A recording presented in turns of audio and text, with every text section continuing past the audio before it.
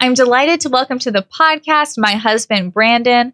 He's the founder and editor of DCEnquirer.com. He's been retruthed by Trump regularly and frequently has the most interesting news stories up, so make sure to subscribe and check out DCEnquirer.com.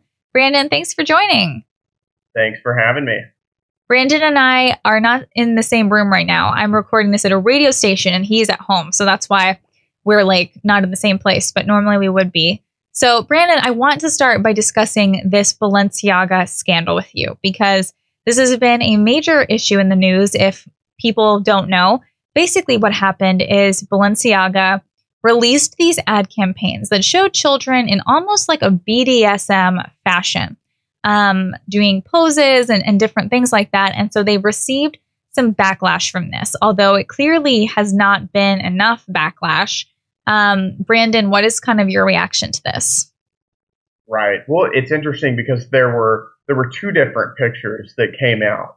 One of them was a Balenciaga photo shoot where you had a little child who looked like she was probably 3 or 4, who was holding a teddy bear dressed in BDSM gear. So, leather type straps and things like that. And in front of them was a bed that they were standing on.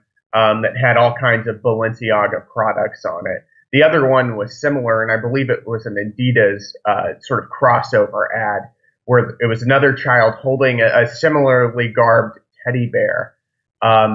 It's also interesting to note that these were separate ads. And as soon as this became public, as soon as people on Twitter started to pick up on the things that were in these ads, Balenciaga initially apologized, and then they pulled the ad altogether. I think it's really telling what happened here, though.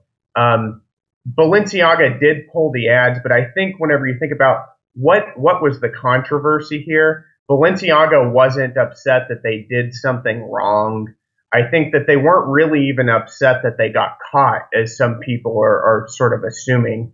I think what happened is, from their standpoint, they're saying they pushed the bar too far too soon, and that's why they're sorry and why they're regretful. This is a company, like most high fashion brands, who kind of makes it their MO to push the boundary as far as they possibly can every single year.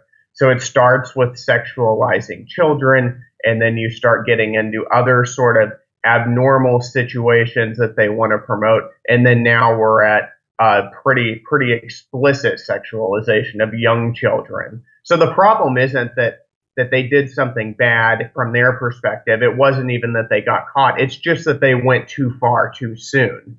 This is something that conservatives have been warning about for a long time, as this more pervasive libertine sexual culture has seeped into high society and now is being pushed on the rest of us, whether we like it or not.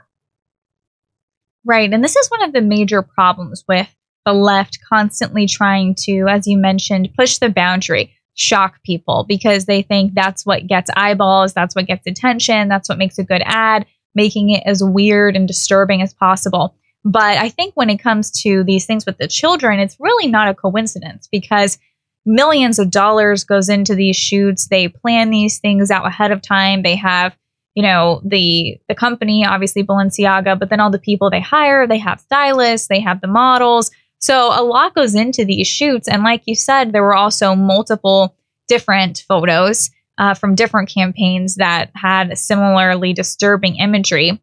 We then saw Kim Kardashian. She tweeted about this, saying basically that she would reevaluate her relationship with Balenciaga. So what's your reaction there?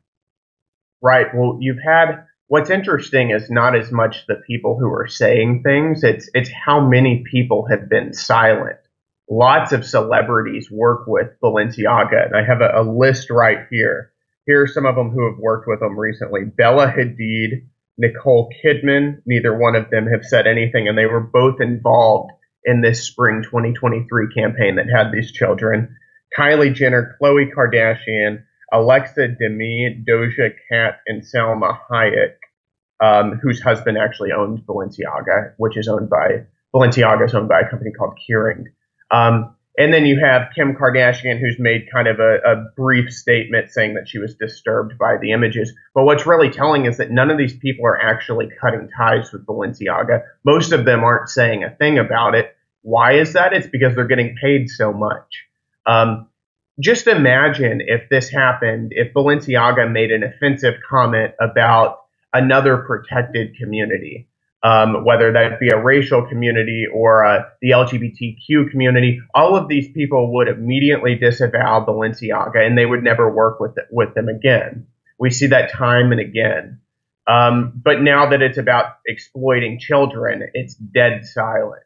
It says so much about what is considered culturally acceptable and what isn't to this elite class of celebrities and Hollywood people and high fashion and high society. Yeah, it tells you a lot about Kim Kardashian, who was willing to cut ties with her husband, the father of her children, Kanye West, known as Ye, but not Balenciaga, because she knows that Balenciaga pays her a lot of money. And unfortunately, when you're someone like Kanye West, even if you said something anti-Semitic or whatever it was, that everyone will drop you immediately. You will lose all your brand deals. You will be a complete pariah. But if you're Balenciaga that basically errs on the side of child exploitation, then you're going to continue to have a successful business. And we have